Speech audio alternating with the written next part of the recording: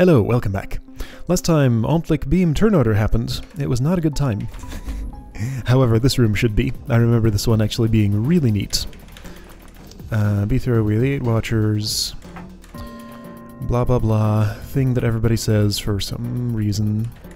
I guess you do watch things. That's what B-throw had to say. Alright, so what's the goal here? Hi Briars, you're gonna need to grow across some doors probably to open those for some reason, to do something. So I remember the main mechanism in here, kind of. All the evil eyes have to make it through. Let's just do this and see what happens. Demonstrate where the problems are. It looks as though I got them in exact turn order. 1, 2, 3, 4, 5, 6, 7, 8. So this is not what I ultimately want. Yeah, let's not worry about the mechanisms along the way, just watch what happens. Oh, that's the exit. Okay, so how do I interact with this? With you, maybe? Okay. So that's going to release those. This will halt them. So if I wanted to...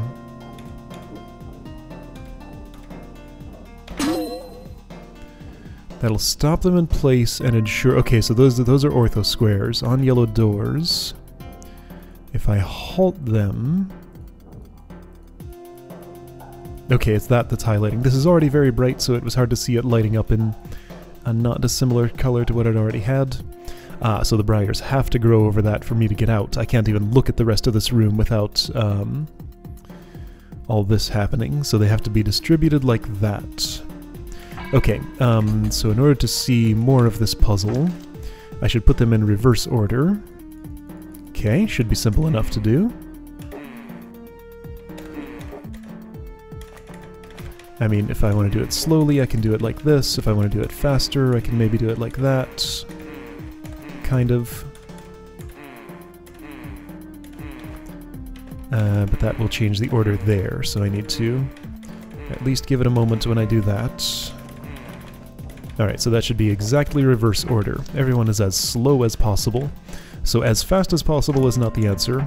I happen to know that as slow as possible is also not the answer. It should get me through this, though. Alright, so I use this orb to halt the evil eyes on the plates so that Briars can have a chance to finish growing. So they just have to be momentarily spaced correctly for this, but they don't have to stay that way the whole time, because I can wait for this. Whole lot of waiting here. I don't know why all the pits are necessary. I guess just to be sure that you really have that formation right. Wait a long time so to make sure it's stable like that. Oh boy, and then they move. Okay, I don't think that means anything. That's fine, they can move. Right? Oh, and then this happens. I can move them into... Okay, that complicates things. Okay. What reopens these? That does, and this does. Okay. So this is how the puzzle continues.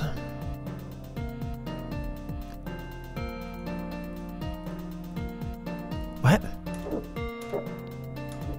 Wait, how did you get through there? Because you were stalled, okay. So you couldn't go north, but you were earlier in the turn order, so you went east instead. I mean, I can, if I want to, prevent that by doing this. So I have some influence over that. This will do that for some reason. That will do... okay.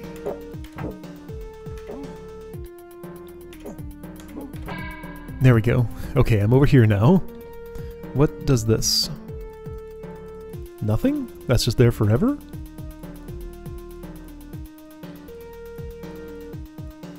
If anything is lighting up when I click that, I'm finding it impossible to see. Perhaps it was that. Because I have eliminated a mechanism in this room already. No, nothing interacts with that. Okay. Wait.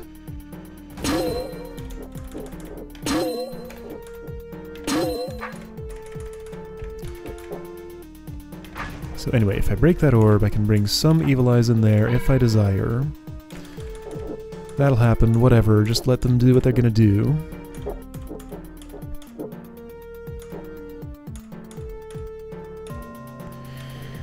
This is a lot of stuff. I don't really get what any of it means at this point. I knew once, long ago, and I don't currently. Which way does this go? There. Okay. His name is Beethro, by the way. So I have a similar thing down here, where I probably want to let these briars grow so that I'm let out and stuff happens. Okay. That's almost good, but it's off by 1. So those briars can't grow because you're not on this. If they had... You need to be through there already? What's this? What is any of this? So at some point, this reduces to a very nice little number constraint puzzle. The process I remember doing here, it's figuring out, like, what does each of these express in terms of what the move order has to be. Like, there's a different requirement here compared to this weird gate, compared to this weird gate, where basically what I ended up doing was I labeled each evil eye with a letter. So from A to B, C, D, E, F, G, H. So A to H. And then, at some point, if I understand these mechanisms, I can phrase this as, for example, like, A has to be earlier in the move order than C in this situation. C has to be later in the move order than B in this situation, and then that just reduces to a thing I can solve in a text file, because once I have all those constraints listed out, then I can figure out what an actual move order that fits those patterns is. That's the process I wanted to do today, but in order to get there I have to understand what the mechanisms even are here. Like, what does this imply for the order of everybody? Did I ever step there? Have I ever used that? Yes. How did this open? I am looking everywhere on the screen and nothing that I see is lighting that up. I guess I don't use this and it's just for symmetry? Okay. Do I use that? No, because that's permanent. What? Why? Okay, well this is arranged very strangely. So ignore these two orbs because they are completely inaccessible no matter what you do. Okay. Alright. So what are the mechanisms? So these are the main ones. Then there are some secondary ones like this shift through here and all of this nonsense. How do I even think about this? Alright, so this is a big mess of pressure plates to parse, but I do actually have to parse them and understand them. How do I get over there? If I do this, that takes me there, and this activates fire traps, so that's how the evil eyes die. And the way they get there is that I stand here. Okay.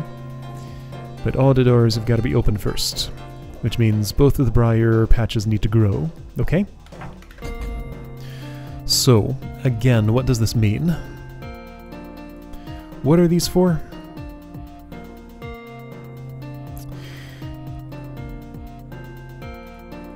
Okay, so these all open with that.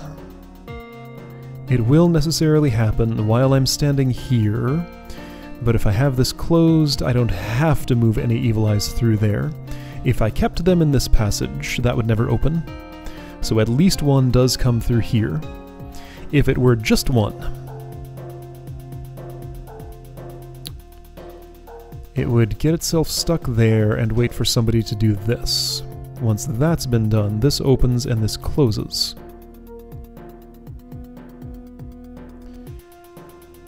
So I need you to get through here before that happens? How do I turn this into a nice clean thing that I can solve in a text file, though? Like, this is just a big mess. So, hang on, let me try... So what specifically was wrong with reverse turn order?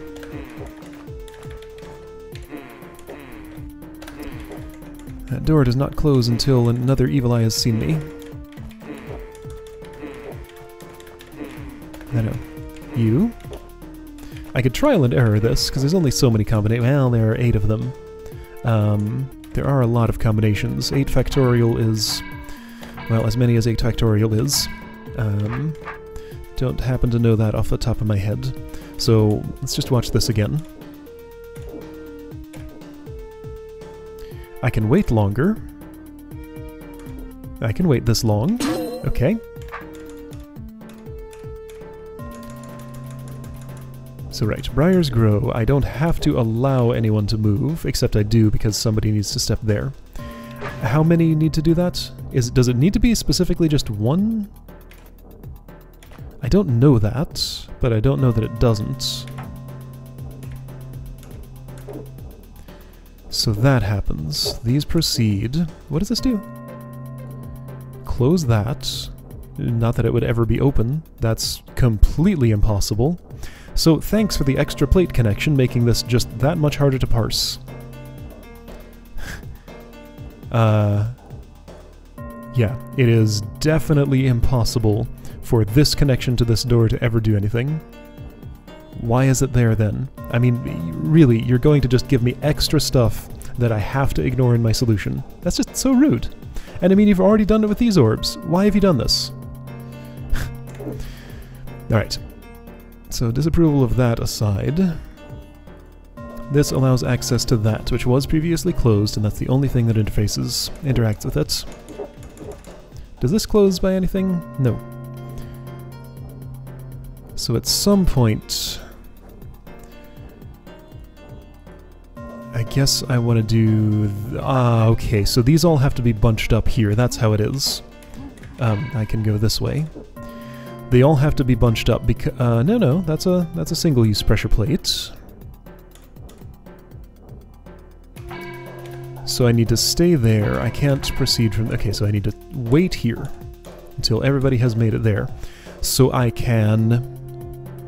I must pull out a minimum of 2 from here to here.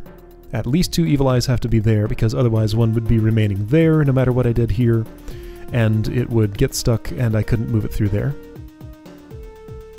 Probably, unless I got all the way here and manipulated it with that, but that sounds unlikely. So having done this, I have these in here to do that. I now have just 1 over there, who's never going to make it out. Okay, so it's not a minimum of 2, it is exactly... well, yeah, it is exactly 2, or 1. It's either 1 or 2, so it's a...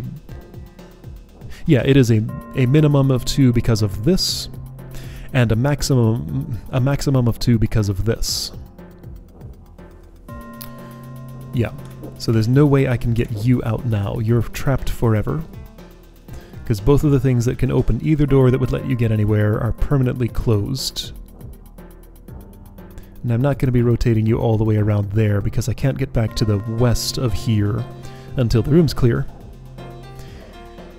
Unless there's a sneaky tunnel that I'm not seeing, but I don't think there is. Okay, so with that 1 evil eye stuck, alright, so and then the way that this worked out is that the first 2 eyes that came out of here... alright, so the operation that happens here is that 2 eyes get pulled out of the middle of this somewhere, then get reinserted at the front.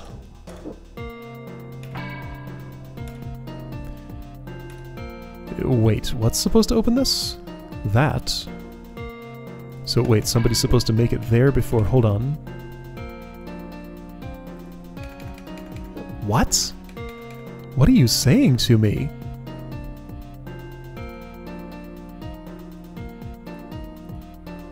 Something that seems like an impossibility. Was somebody supposed to go through here? They can't. That's closed.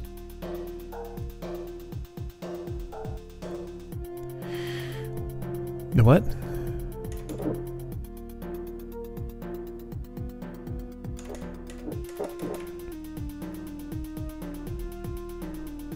Wait, I've had Evil Eyes in here. How'd that ever happen? I can't go all this way. Do you do something useful? I mean, oh, okay, so you...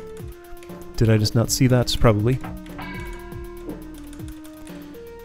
How was it? This opens that. Okay. So again... Irrelevant plate connection. Thanks. So I must ignore this plate's connection to this door, and this plate's connection to this door. How annoying. But okay. That's what I have to do. Alright, so these spool themselves up.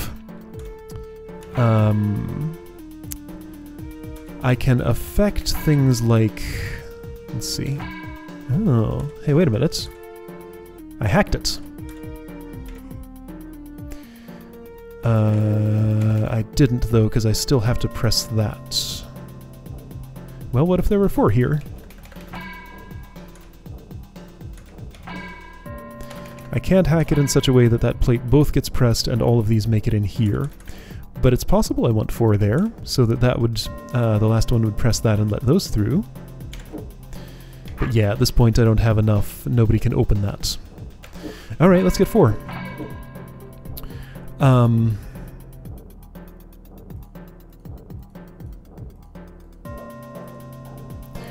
Do I want 4 or 2? If I had 2... Okay, so I can either do this with 2 or 4. If I have 2, then it means they will reverse. So the front one here becomes 1 back from the head. The back one here becomes the head, the frontmost in the entire queue of 8. If I have 4, they remain in order, and I just split the middle ones here out to become the front ones here. Yeah, okay, so I think that's the easier thing to think about. Alright, so, I think this is the point at which I can write my text document, express this as a system of constraints, and then solve it that way. So I'll be right back. Alright, I think I got it. Let me make an attempt to walk through what I did. So I have a text editor up here. I've labeled each evil eye, A, B, C, D, E, F, G, H. A, B, C, D, E, F, G, H. Actually, that's not technically what this means. That's the order that they'll be exiting here. So it's A, B, C, D, E, F, G, H, whichever order I wake them up in. Those are the letters as they go in here. I'm calling this gate 1, and I'm calling this gate 2. So gate 1 has the order A, B, C, D, E, F, G, H. So having assigned those identifiers, so A, B, C, D, E, F, G, H, they're going to reshuffle for gate 2 into the order B, D, F, H, A, C, E, G. So in order to have them spaced properly, I want to...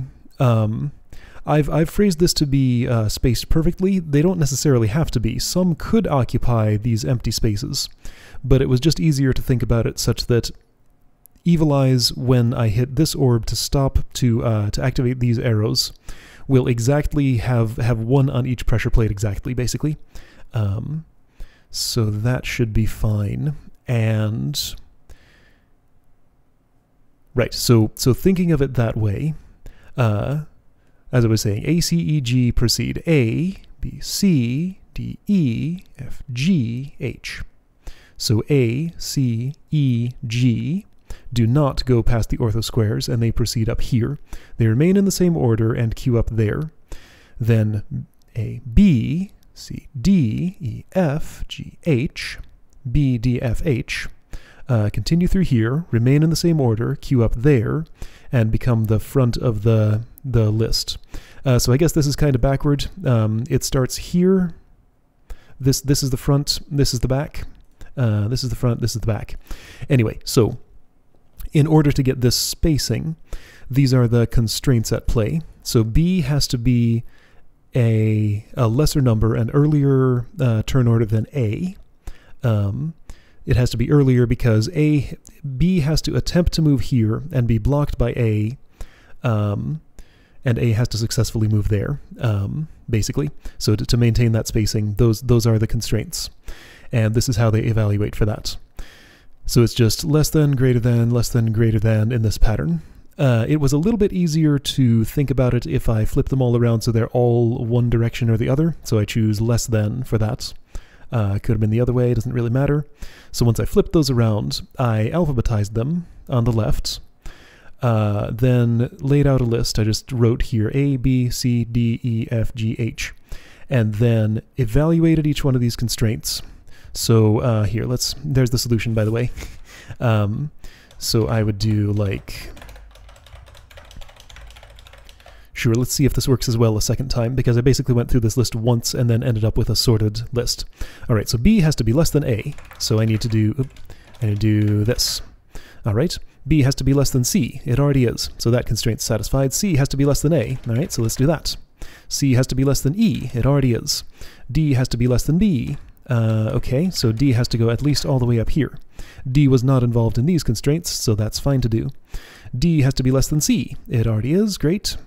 D less than E, it already is. D less than F, it already is. F less than E, so just swap those two. F less than G, it is. G less than E. Alright, we can probably do that if that doesn't mess anything else up. And then I noticed that H is less than A, F, and G, and nothing else was involved with H, so I just stuck it at the front. H, D, B, C, A, F, G, E. H, D, B, C, A, F, G, E. So that's how I came up with this sequence.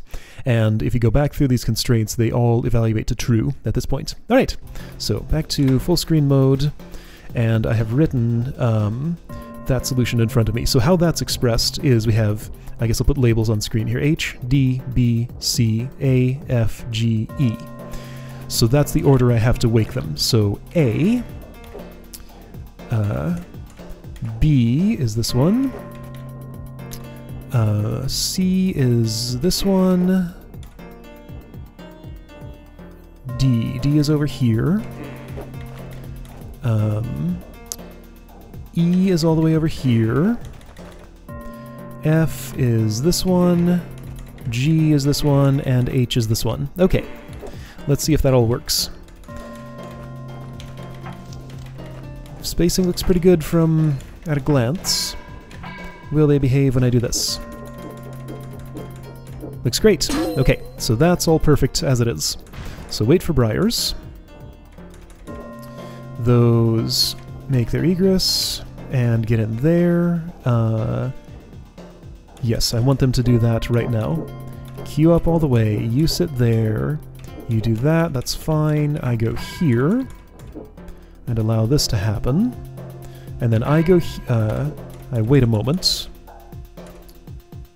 Okay, there was enough space to do that. If this had to be spaced farther apart, this one might have ended up there before this one had ended up here. But the spacing works. So just wait. That does that. And now at this point, they should be in a different formation, but one that ends up with the same spacing. Perfect. Again, that's more perfect than necessary. I could have a messy, uneven spacing here, but that's how you solve it and maintain the perfect spacing. So wait for Briars. All right. And just let them all out. Fire traps activate. I go here, and everything dies. Neat. All right. I enjoy that type of puzzle. Constraint evaluation is just fun to do. They all got burnt eyes. They are eyes, so they all got burnt their entire body. Alright then. Okay. Cool, I got a third place. I could optimize that further because I know what order I want. Probably no reason to bother. Hey, is my first place still here? No one took it from me, so yes. Neat. Alright. Remember this room being a little bit of work, so I'm not going to push my luck today. I'll just be happy with this fun process here. That is how you solve a thing like this. Phrase it as a constraint problem, then just solve the constraints outside of DROD and bring it back in like that, and everything works great. Alright, I'll see you next time to play with some water skippers.